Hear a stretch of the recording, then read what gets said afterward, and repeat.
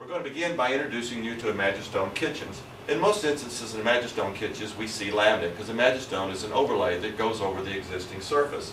In this case, as you can see, the homeowner had laminate on its surface, on its edge, as well as on its backsplash. The edges are straight edges, and we're able to actually change that to a bullnose edge. In this case, the homeowner was not going to replace the sink, nor were they going to replace the stove.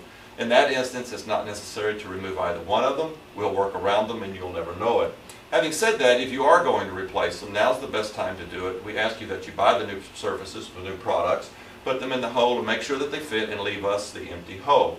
With Imagistone, it's an overlay and you are down for 4 days. The day that we're there, plus 3 days for the surface to harden. And this is what your laminate looks like once Imagistone has been applied. In this instance, we actually put a stacked edging on it rather than a bullnose. We price our kitchen surfaces with a bullnose edging on it, but you can upgrade to a stacked or a waterfall edging. In addition, we normally bring Imagistone right up the backsplash. If you have laminated backsplashes that are either 6 inches or go all the way to the top, we include in the price bringing Imagistone up it. We're a very conservative company. We want to take a couple of minutes to talk to you about the pros and the cons of Imagistone. So let's go through them. First of all, it is not a cutting board. If you cut on it, it will show it. I can repair it. I do the first repair for free. If you call me a second time for a cut, I would charge you. I can tell you that in 1,600 kitchens, I've probably not been called back more than 10, 11, 12 times for cut marks. From the standpoints of stain, I've had one stain in the kitchen and one stain in the bathroom in our history, and we were able to repair both of those. The stain in the bathroom was black hair dye.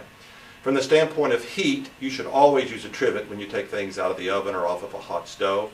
We've only had one burn in our history, and again, we were able to repair it.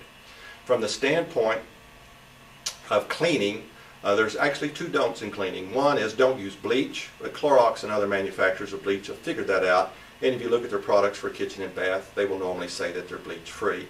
The second item as it relates to cleaning is don't use anything that's rough. Don't need a scouring pad, don't use Comet, Balbo, a barkeeper's helper, anything like that. As you can see, we believe that Imagistone is a gorgeous surface. We think that if you'll take a look at it, you'll find that it's one of the best values in the market today as it relates to kitchen solid surfaces. Why Imagistone? Simply because it's the best value in the marketplace today.